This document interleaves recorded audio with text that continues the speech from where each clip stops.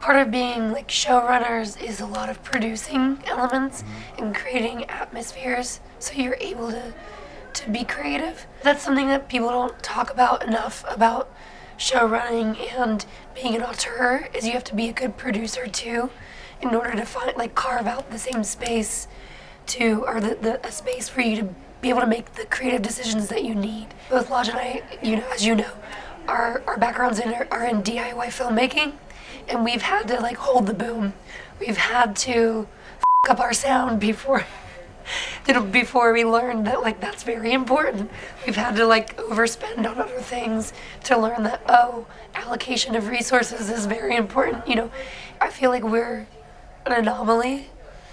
So for us, it doesn't feel different. I mean, structurally, there's some fun things to play around with, episodic, each episode, but it still feels like filmmaking.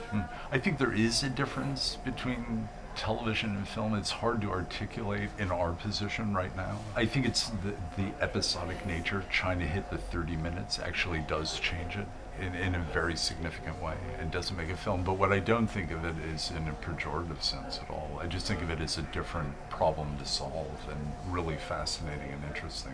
Coming from an independent film world where you don't know where your audience is going to be, and you don't know if you have an audience when you're making the thing. In TV, you're going to have an audience, and so therefore there is a different relationship. I still try to approach it as punk rock as I did when I was making independent films, but it's more like, you guys don't know what's coming. Like, as opposed to like, who knows if anyone will listen to this? It's more like, get ready, mom and dad, this is coming to your TV set.